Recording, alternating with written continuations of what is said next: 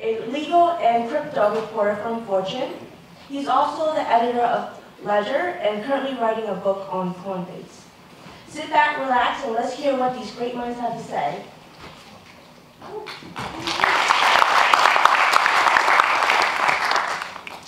Thanks everyone for joining us. Welcome, Charlie. Thank you. Yeah, so Charlie, you're best known, of course, for starting Litecoin and key early engineer at Coinbase. Then 2017, you sold your Litecoin, left Coinbase. So what's retirement like? I'm joking. What have you been doing since then? I'm focused on Litecoin. Uh-huh. So in, I think, mid-2016, I told Coinbase I'm going to start working on Litecoin and focus more on Litecoin. And then was working part-time at Coinbase, and then 2017 I left Coinbase and basically full-time on Litecoin. Well, what's the nature of your work on Litecoin right now? Pretty much everything from development to just working with partners and then trying to get more adoption. Litecoin was in the news recently. Mike Novogratz took a bit of a shot of it, saying, you know, hey everyone, don't sell Litecoin, buy Bitcoin. Litecoin's just a testnet for Bitcoin, which I think most people disagreed with, but I figured put it back to you to see what you thought of that. It was pretty surprising to see that tweet. I didn't realize he was a Litecoin hater. Maybe he missed out on the gains this year and was upset. It's up 40%, right? So. This year it's like up 200% or something like that. It's doing well. I think, yeah, we get that every now and then. People shorting Litecoin and getting on it. Yeah, but Litecoin's been around for 8 years. Yeah, almost 8 years now, so it's doing well. Yeah, that's one of the OG coins, yeah. We had an interesting talk before this over lunch about scaling, which is of course a big topic. But since the title of the panel is the past, the present, and the future, I'd like to go back to the past a bit. In the debate over Bitcoin Classic, there was this enormous fight in 2016 over, you know, the blocks are too small, we have to increase them to at least 2 megabytes and stuff. And you opposed that, you preferred smaller blocks. Can you perhaps just sort of maybe repeat or share, you know, why you held that view? It's been a while since Bitcoin Classic. I actually was fine with the 2 megabyte block size increase. What I opposed was trying to, like, exchanges or companies trying to make that happen, just to say like we should do it and let's do it, and then without caring about what the developers thought, what the users thought. I thought that we need to reach like more of a consensus before we can actually move there instead of force it to happen. So that's what I was against, not necessarily the 2 megabyte block size increase. I think if you increase the block size by too much, it hurts decentralization, which in the end will hurt censorship resistance, which is what actually gives Bitcoin or Litecoin value in the first place. So I'm pretty against hurting decentralization. But it's arguable what's the optimal block size. Like Bitcoin is 1 megabyte, Litecoin is effectively 4 megabytes. So it's hard to say what's optimal, but right now I think we're good where we are. Right, and the fear at the time was if you allowed bigger blocks, then that would consolidation of nodes, and then that would expose them to government interference. Yeah, the idea is that, for example, like even with Ethereum, it's really hard to run a full node for Ethereum today. So not many people do, and again, right now, most of the nodes are running in one data center by a few companies, few major companies. If the government really wants to like censor an Ethereum transaction, it's still hard today. But if it gets worse, then they can just approach like a few companies and say, censor these transactions, or we're going to put you in jail, or something to that effect. So it becomes more centralized, and this will like kill the value of Bitcoin, right? It may not kill the value of Ethereum because Ethereum is not like focused on money, but being money, you really want it to be censorship resistant. That makes sense. And turning to the current scalability attempts, we heard some discussion of Lightning and stuff. Do you think the problem is being solved on, well, I guess let's just stay with Bitcoin and Ethereum? Which problem? The scaling problem. I mean, if we had another giant bull run like we had in 2017, would we see the same, you know, problems and choke points play out? It's not solved yet, right? Lightning Network is still beta. There's growing pains, right? We are working on solving scaling with layer 2, potentially like layer 3 solutions. But if we go into another bull run like this year, we'll see, like we're already seeing like higher fees on Bitcoin already, right? So we'll see high fees again because, I mean, the reason why fees are high on Bitcoin is because there is demand for it, right? People are willing to pay the fees. Because when you compare Bitcoin with the traditional system where a wire takes like $30 or $50 depending on where you're sending it, who's receiving it, sending like hundreds of $1,000,000 for like $10 is cheap. So your Bitcoin, at least the base layer, cannot service both people wanting to send $1,000,000 versus compared with people wanting to buy coffee on it. So that's why like a secondary solution is needed where it's cheap and fast and it's backed by the base layer. And that's going to take a few more years to actually make it so simple that you're using it without realizing it. Well, for right now, would any of the pressure be taken off? I mean, if we did suddenly, go to Bitcoin prices of 2017, would it be as bad? Would the fees be as high? And would the transaction time be as long? It's hard to say. I think it's better. Like, I think the Lightning Network is definitely taking some pressure off of the base chain right now. And people are working hard to make that better.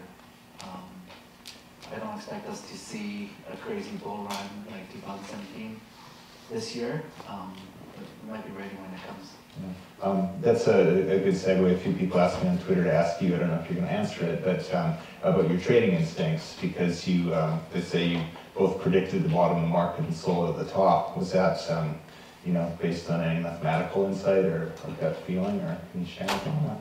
Blind luck. To be honest with this, right? So when I sold, I wasn't trying to time the top. I thought Litecoin would actually go to $1,000, and I actually didn't want to sell at the top because I don't want to be hated for by everyone, which is what's happening right now.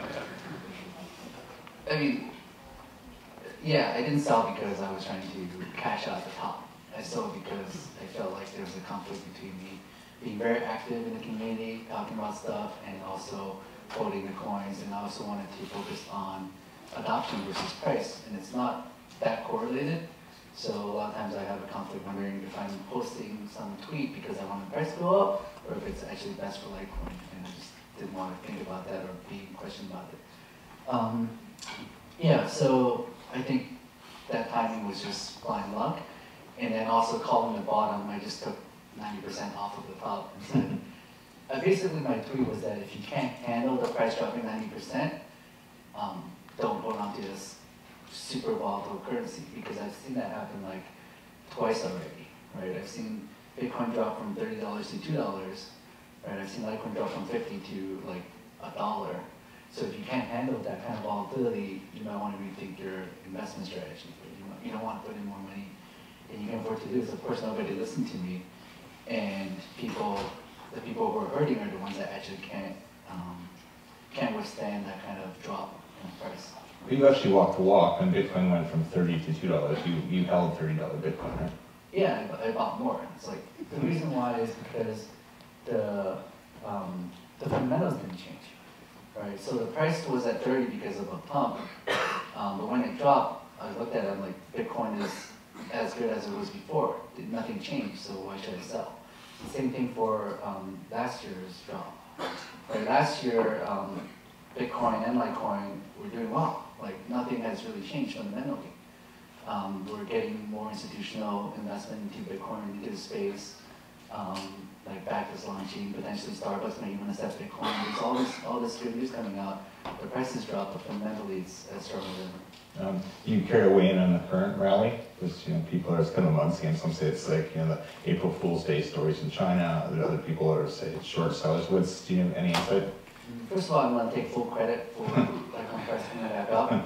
Since I get the blame for whenever it drops, I'm going to take all the credit. It's all because of me. Yeah, it's kind of weird because what happened a few days ago with that rally, I saw the April Fool's joke, right? The finance magnate saying that Bitcoin ETF is being approved by a last minute SEC meeting, And then I also saw like a tweet or a message from Chinese Twitter, someone saying that this is true because maybe it was lost in translation. So maybe potentially that sparked off the rally, or at least the beginning of it. But then when price goes up, anything can happen, right? The stop orders can trigger, and then people would get excited. So maybe that was the trigger. Maybe it was something else, but it definitely started something. And then like now we had a nice little rally. Okay. Not to push you further, but do you think this rally is going to go on for a while, or is just kind of a mini bubble? Why do you think I know all the answers? Everyone keeps asking me like as if I know what the future will be. But like I think if people tell you what they know what the price will be, they're just pulling stuff out of yeah. So I mean, no one really knows, right? Yeah. Fair point. Let's move on to other stuff in terms of the larger kind of technological landscape. I think Ari Paul's talk was interesting to me, just on the sense of what's being built right now, how a lot of it really isn't kind of ready for mainstream consumers. And as a journalist, I'm almost surprised, because during the crypto winter, I'm seeing a lot of neat companies building neat stuff. But if anything, the technology is getting more esoteric and further away from people. And I think the average person, my friends, my parents, are less interested in crypto than they were 2 years ago. Of course, 2 years ago, the speculative thing made it on the news every day, but one would think that we'd start seeing kind of like companies building user interfaces that would make the average person care about crypto. And as far as I can tell, that's not happening. Is that a problem, or does that surprise you? I think it's a slow process. Cryptocurrency is still hard to use.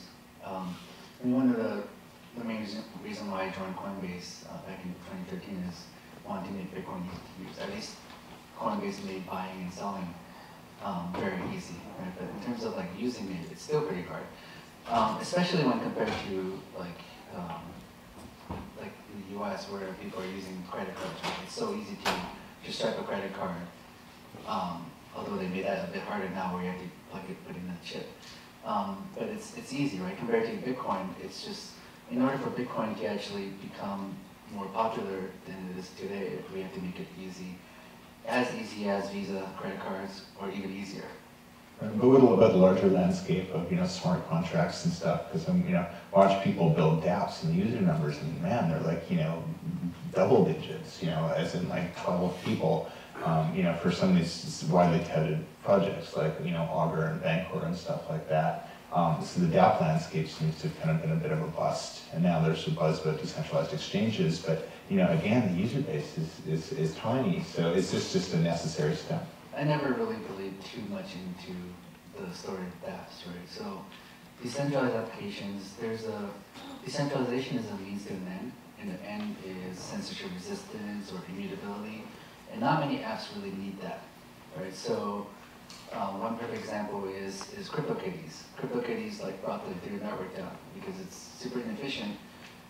If CryptoKitties was running on Google or Amazon data centers, it would be perfectly fine. A centralized data center running it, no one would really be worried that Google or Amazon will steal your CryptoKitties. So you don't really need decentralization, but you're paying for it. So all these dApps, the reason why there are many users is because the experience is not as good when it's inefficient. Right? So I think the really successful dApps are like the gambling websites, right? The ones where actually they do need censorship resistance because you can't do that anywhere else. So that's why like the Silk Roads or the gambling websites are popular using cryptocurrency.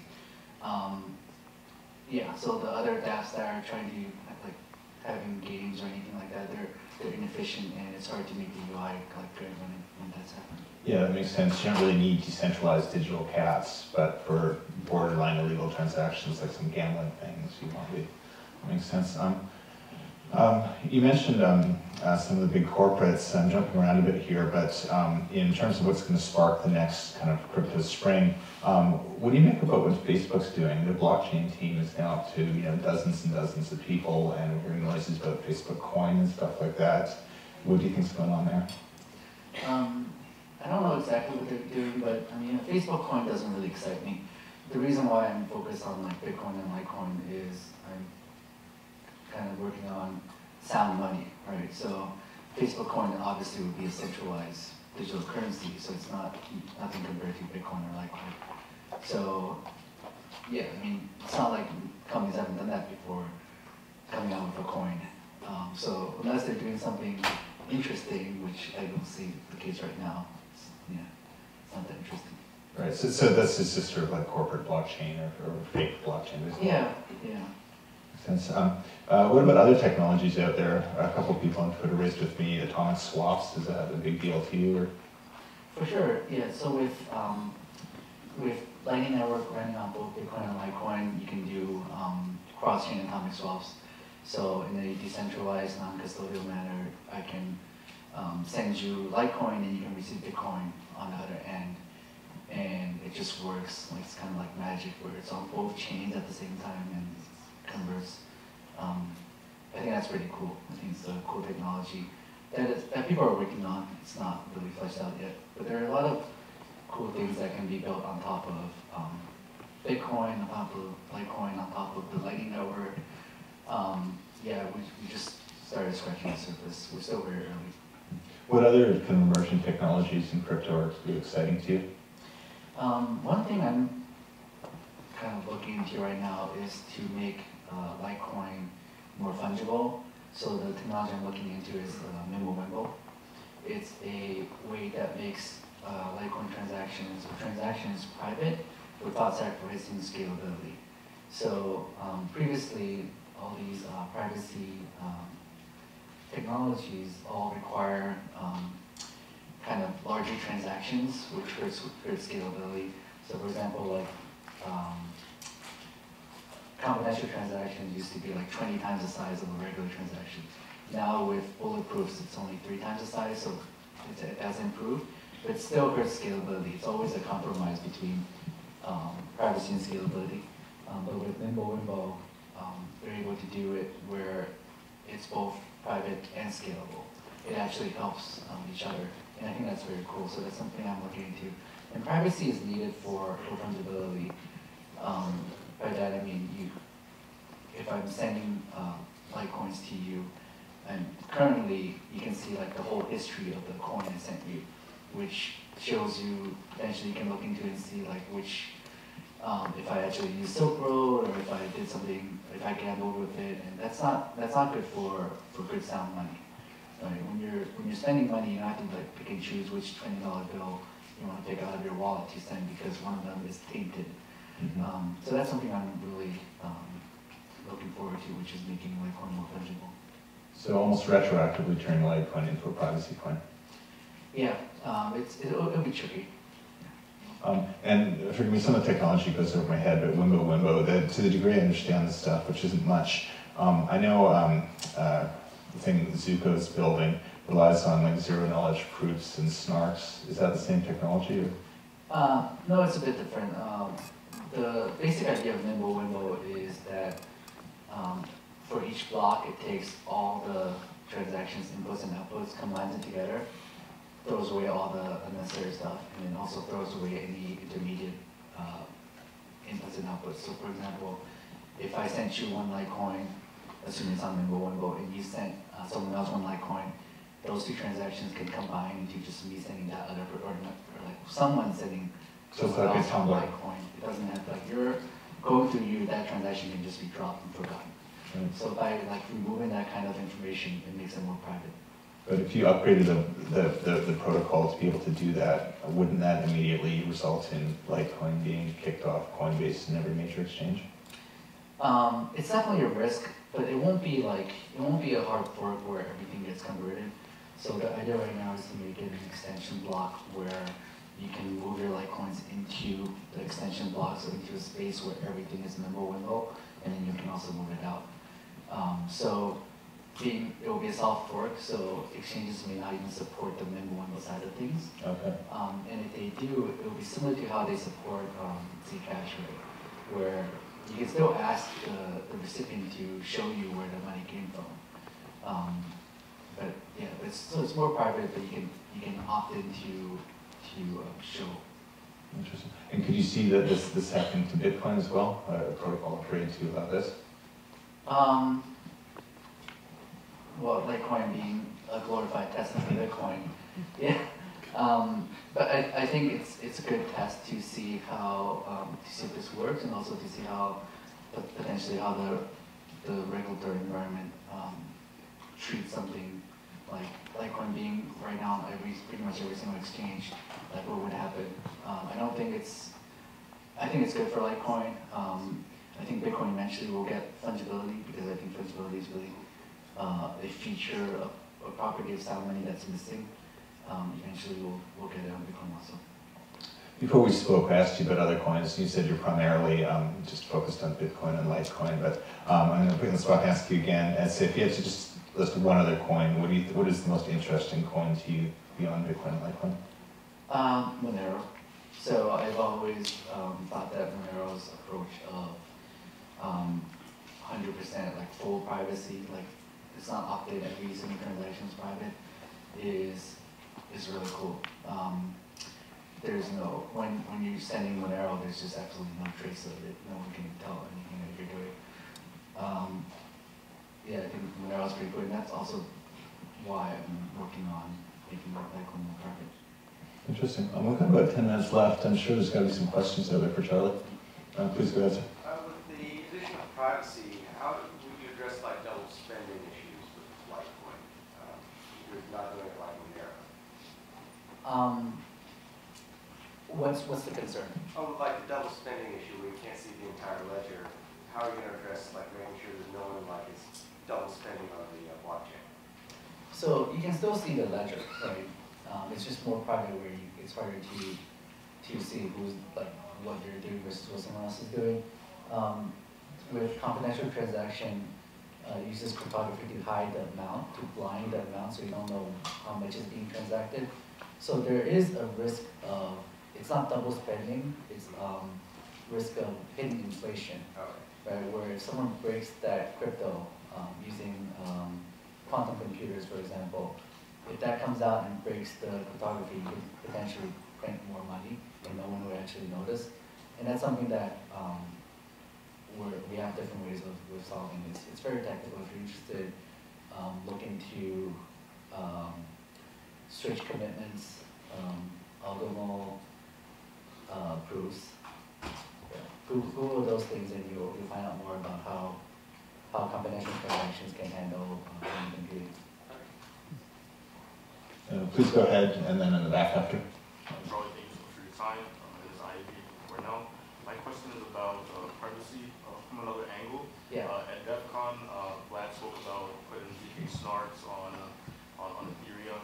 I know you're a Bitcoin Litecoin guy. Can you shed a little bit more light on your thoughts about that? About ZK snarks? On Ethereum. And I don't know too much about what specifically they're doing. So ZK snarks and like the different privacy solutions have different trade-offs, right? Some of them have really large size and only takes a long time to calculate, right? For example, I think ZK snarks doesn't have like a trusted setup, is that right? Whereas ZK snarks has trusted setup, so trusted setup, then you have to trust someone that they didn't keep the keys and they can just create more money.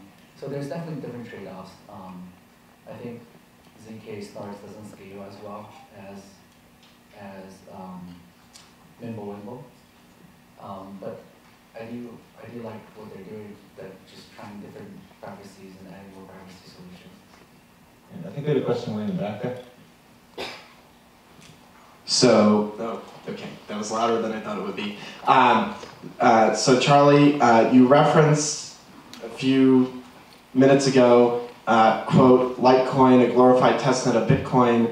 I'm guessing you're referring to the conversation that's going on Twitter between you and Mike Novogratz. So naturally in blockchain, there's a lot of absolutism about people getting behind a given blockchain or cryptocurrency. So I was hoping maybe you could speak a little bit about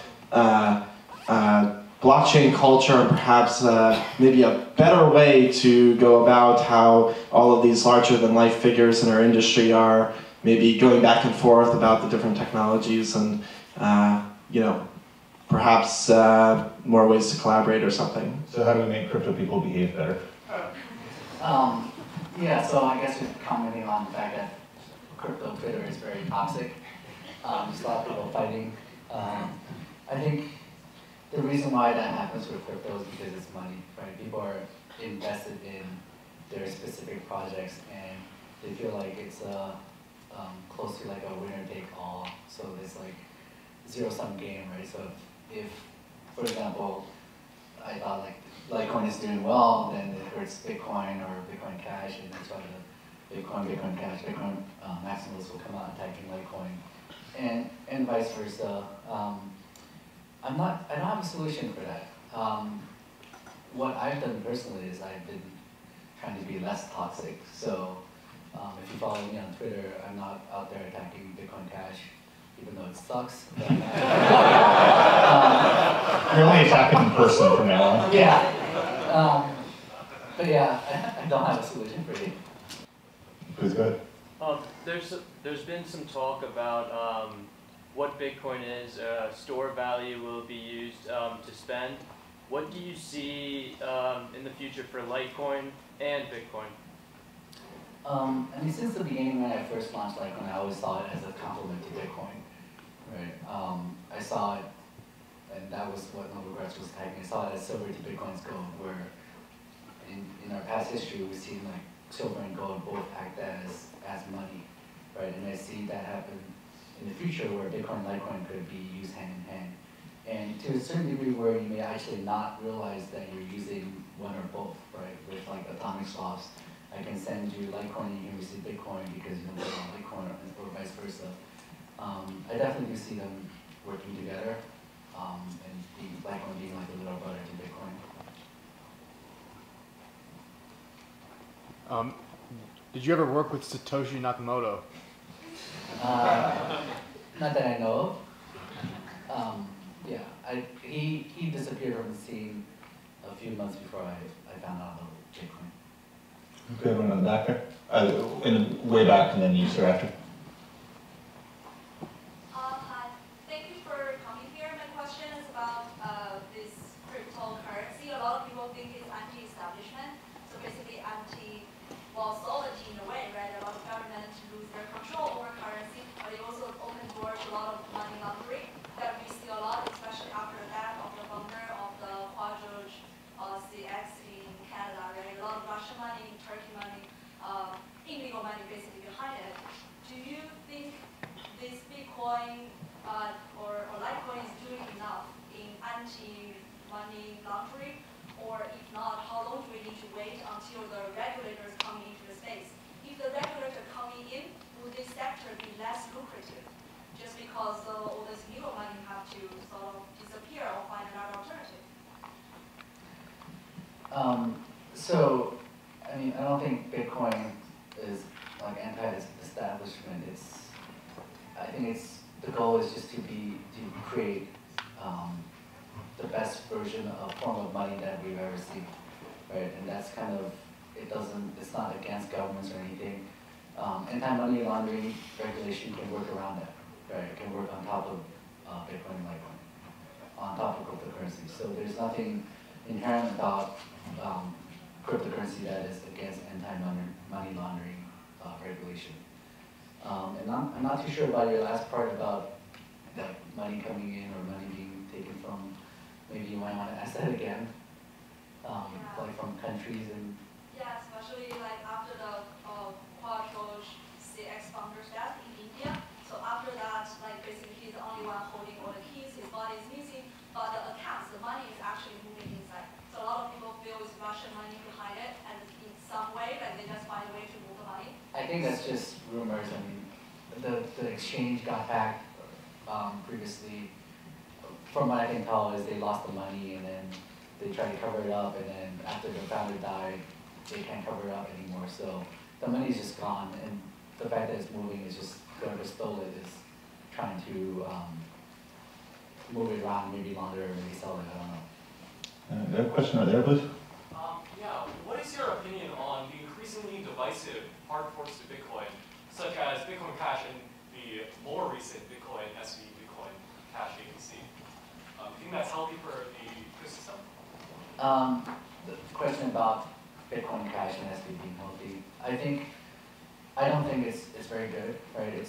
I think the problem is they're causing confusion, trying to claim that they're the real Bitcoin and that Bitcoin, they're calling it Bitcoin Core for some reason, saying that that's a separate coin and it's a fork of Bitcoin and they're the real Bitcoin. I think it's just causing a lot of confusion, especially when Bitcoin.com is pushing for Bitcoin Cash, and then the Bitcoin Twitter account is also pushing for Bitcoin Cash. It's just confusing. Right, so if they